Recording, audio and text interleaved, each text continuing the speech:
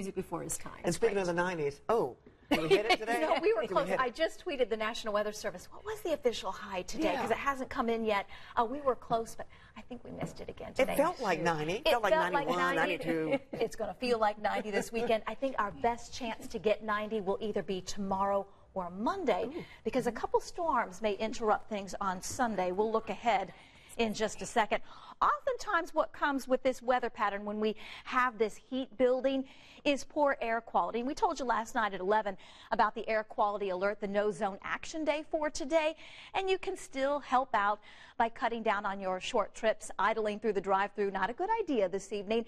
And if you can wait to fill up the gas tank or mow the lawn until later this evening, all of those things help. With less people on the roads in terms of commuting, no air quality alert for tomorrow yet, but we'll let you know if that changes. Make some time for something to keep you cool tomorrow.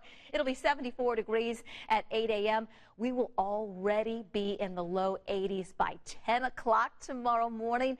Forecasting 85 by noon.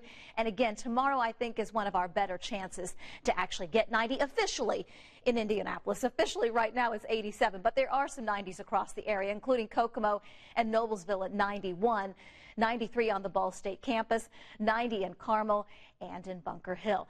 Factor in the higher levels of humidity. Even if we're not at 90, it feels like 90, somewhere between 90 and 95 for most of central Indiana.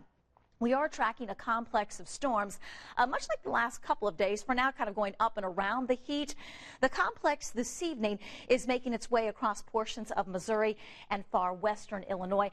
That is not forecast to impact central Indiana, so that greater risk for storms and severe weather tonight is to our northwest. Nowhere near central Indiana tomorrow, but that changes on Sunday. You can see that risk for severe weather covers the northeastern part of the state.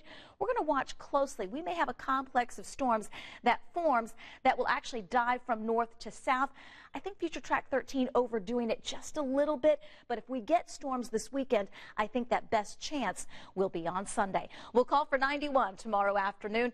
Better chance for a couple of storms on Sunday, still close to 90, 90 on Monday. Then that active weather pattern that we talked about at the top of the hour, set to arrive Tuesday, Wednesday into the 4th of July with slightly better rain chances. We'll keep you posted as we get closer to the holiday.